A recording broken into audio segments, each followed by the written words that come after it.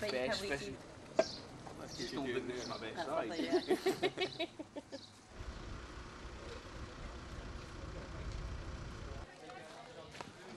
It's like Mars bar, but crunchy on the outside. It makes it so much better, and it's really nice and warm.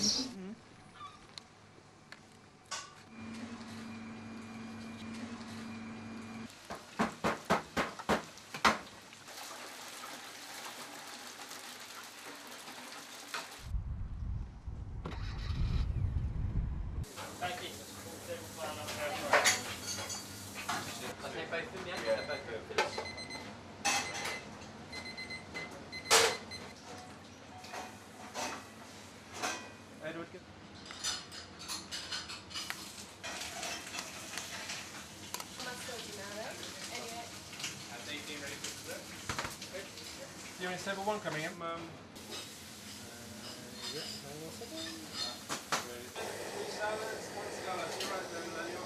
Yes.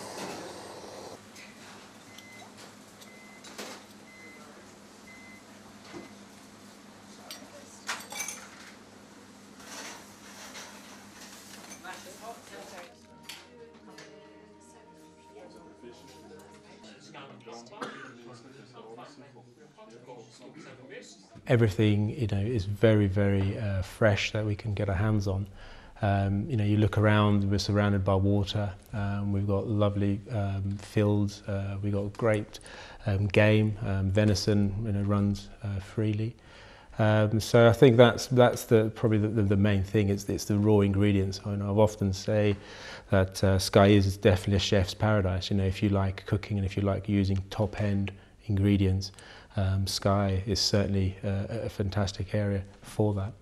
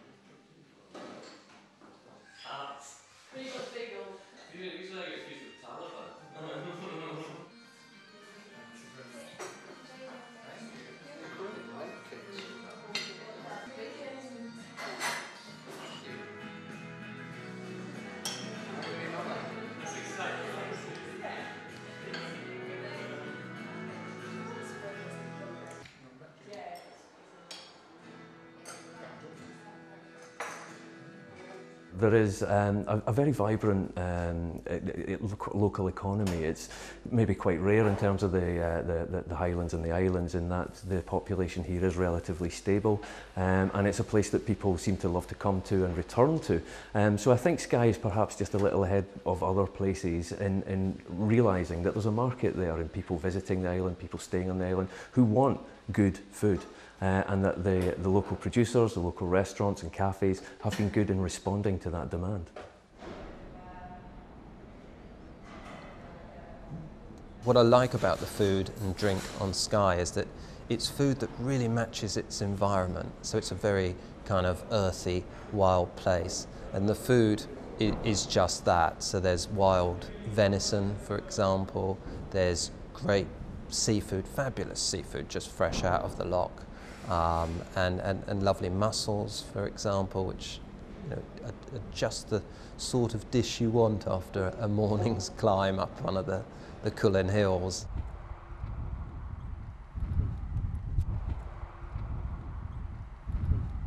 Our organic cured salmon with dill, dill dressing and beetroot and creme fraiche.